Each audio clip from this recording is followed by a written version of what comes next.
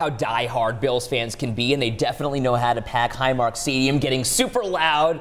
But Wegmans is packed as well. No kidding. We told you on Friday how Fisher-Price teamed up with the Bills and Wegmans to create these little guys, the little people. Come with a mini Josh Allen, Sean McDermott, and two members of the Bills Mafia. One has a chicken wing hat.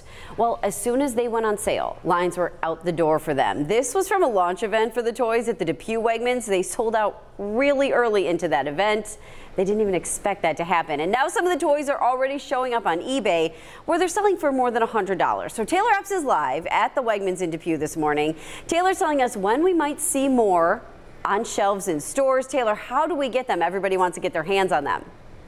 Ed and Katie, good morning. Now, we know it doesn't take much for Bills fans to show up, but boy, did the Mafia show up here at the Wegmans in Depew over the weekend, and Wegmans all around the area to get those Fisher-Price Little People box sets. Now, they flew off of the shelves, but I caught up with one lucky Mafia member who got one and found out when you can get your next chance to get one.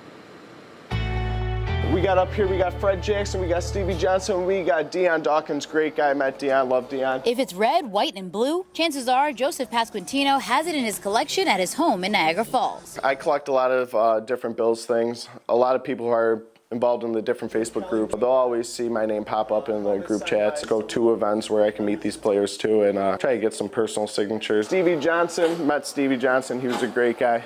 Over the weekend, he added this Fisher-Price Little People figurine pack to the collection. I mean, I just couldn't pass up the opportunity. I went and grabbed one as soon as I felt that I could. The fact that it donates to such a great cause just makes it even better. He drove down to the Wegmans on Transit Road in Depew to find a huge crowd. I actually seen a mother running with her baby in the little basket, and I was like, slow down, man, there's tons in there still, you can get one. But these Bills fans were the lucky few. The collector's boxes flew off of the shelves over the weekend. The Wegmans team expected Bills fans to show up and buy, but not this fast. We definitely had anticipation that they would be a hot seller. We actually had what we thought was a supply for about 2 weeks.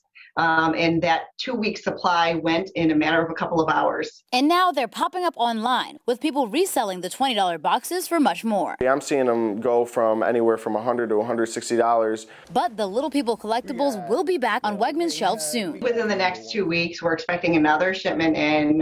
Don't have a date specifically yet, but be patient. So there is good news for those of you out here who didn't make it to Wegmans over the weekend. And if you know someone out of state, they are selling them on shelves in Pennsylvania, New Jersey, North Carolina, Virginia, and Maryland. Now, Wegmans representatives do ask anyone who is reselling these toys online that they donate that money back to Oshai Children's Hospital, because at the end of the day, that's what this fundraiser is all about. For now, we're live in Depew. Taylor Epps, 7 Eyewitness News. Yeah, hot toys, certainly with a hot price as well in certain places. So cute. Taylor, thank you.